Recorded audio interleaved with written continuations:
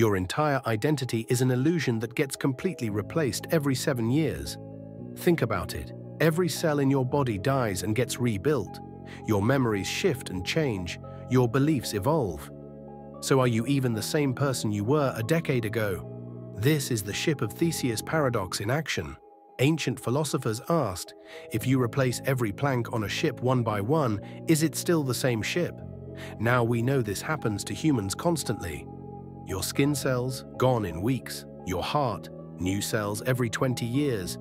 Even your brain neurons get refreshed. But here's what's wild, your consciousness feels continuous.